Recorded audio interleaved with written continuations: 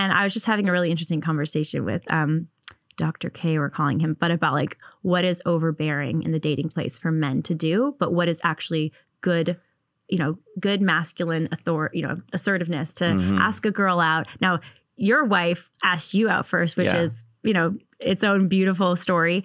But what's your advice to guys out there right now? Because most women I know who are single, like all my single girlfriends, complain about men who are just not serious enough. They want to hang out. They're afraid. Right. They all like say they have emotion. Like there's one friend of mine, the guy's like, saying he has emotional issues. He doesn't know how and when he's going to commit. I mean, there's just this whole minefield out there. Or just men that don't want to get married, but they want to like date it endlessly, what's your advice to men who are not married and maybe want to get married?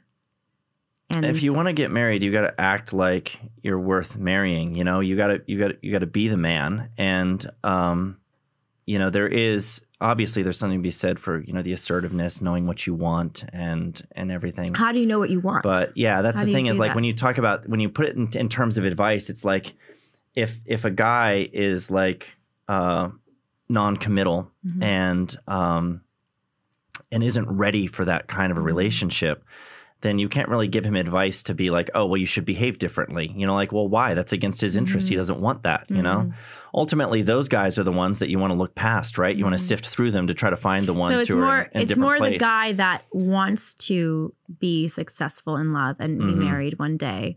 Or maybe they don't even think of it as marriage, but they just want to be, they don't want to be alone. They want to have a dream girl. What's the advice to them? You should have values. You should be able to know what you believe and why you believe it and be able to defend it. You should take care of yourself. I think one of the issues that we have Jordan right Peterson. now. Oh my gosh, yeah. Read the Bible. Read the Bible, Jordan Peterson, C.S. Lewis. G.K. Chesterton's really good. I love Chesterton, yeah. I almost quoted him out there when we were talking earlier. Should have. Humor can get in under the door while seriousness is still fumbling at the handle. That's one of my favorite that's a G.K. good one. Chesterton quotes. That's a really good one.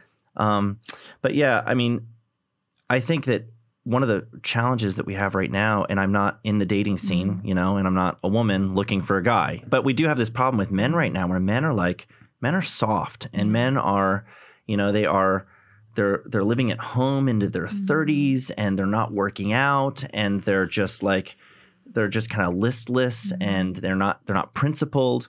And they're just, testosterone levels are down and sperm counts are down and grip strength is weaker than it's ever been. And it's like, so masculinity is just withering away into nothing. And so it's like, for men who can really tap into their masculinity in a healthy way, because so many of them, when you talk about like, if you think of like what actual toxic masculinity is, it's really like a man who's lost sight of what it actually means to be a man, and it's feeling like absence of real masculinity. It's the absence of real masculinity. It's the suppression of real. It's the feminization of men, and then this angst and outrage at the world for making them feel like an outcast.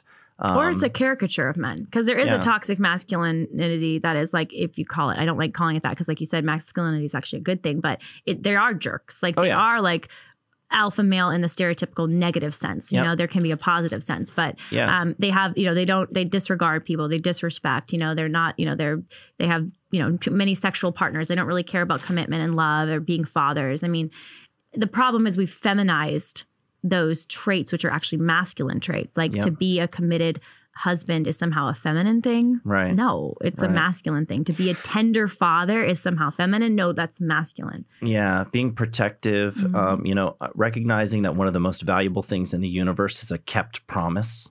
I mean, like men don't have that mentality.